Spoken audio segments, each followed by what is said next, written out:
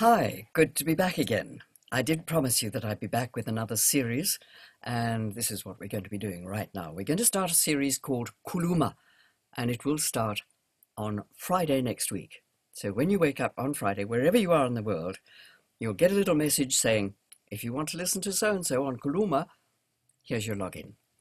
It's been an incredibly successful series of podcasts. I've loved doing it. I gather that actually they should be called video logs, so my apologies. The next lot will be called video logs.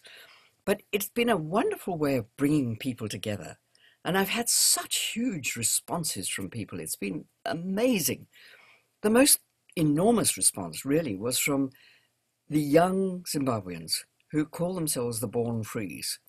And they have said almost to a person, why didn't we know about this history? It's so fantastic. All we ever learnt about was freedom history. And it is fantastic.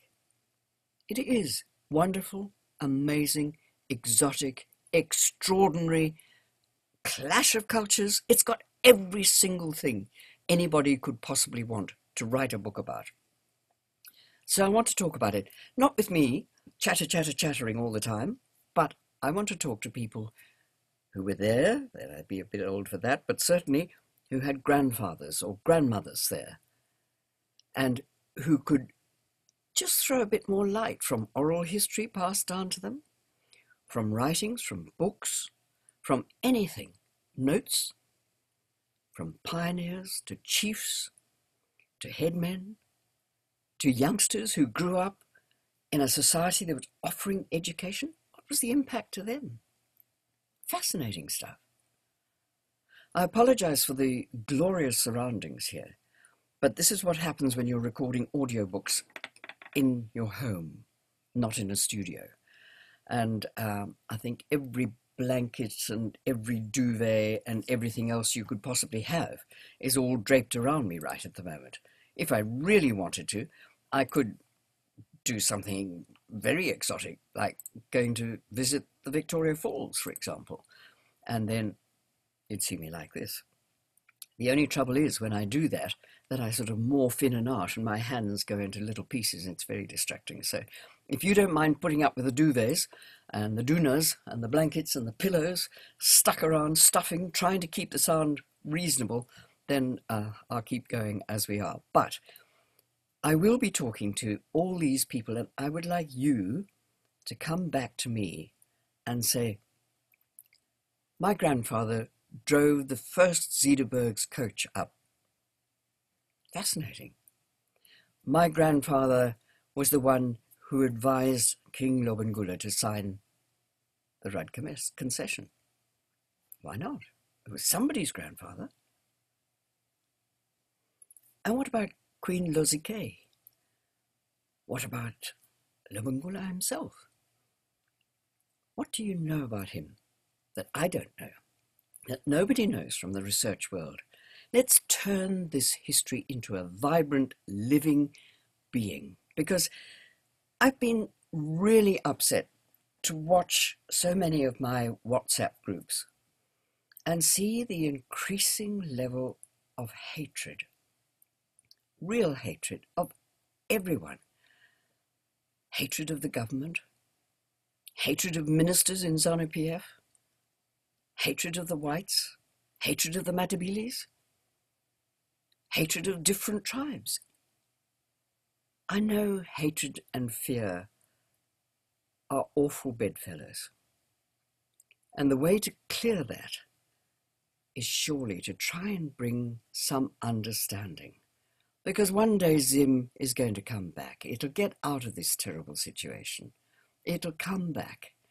But it will never heal unless we get that situation of saying, okay, we can all live together.